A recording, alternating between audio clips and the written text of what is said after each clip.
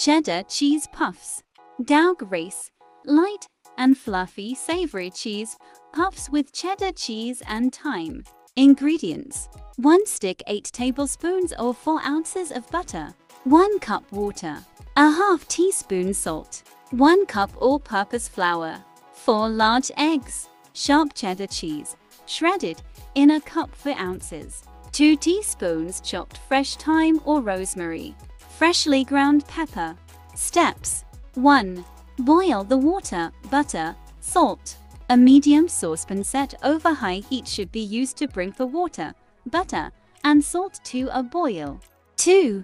Add the flour and stir. Reduce the heat to medium and stir in all of the flour at once. Stir quickly. The dough ball will develop and pull away from the sides of the pan. Because the dough will be somewhat thick, it is best to stir it using a wooden spoon. Cook for another couple of minutes. 3. Allow it cool for a few minutes before adding eggs one at a time. The pan should be taken off the heat and left to cool for a while. Stir to ensure that the dough cools evenly. You want the dough to be warm, but not so hot that the eggs cook as soon as they hit the dough.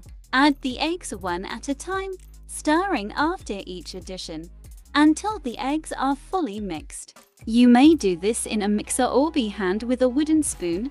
The dough should be quite creamy. 4.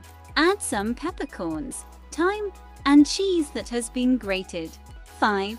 Scoop spoonfuls onto lined baking sheet. Preheat the oven to 425 Fahrenheit. Spoon small balls of dough approximately a heaping tablespoon onto a silicone or parchment-lined baking sheet, leaving at least an inch between spoonfuls. 6. Bake. Cook for 10 minutes at 425 Fahrenheit in the oven. Reduce the heat to 350 Fahrenheit and continue to cook for another 15–20 minutes or until puffed up and gently brown. Thanks watching.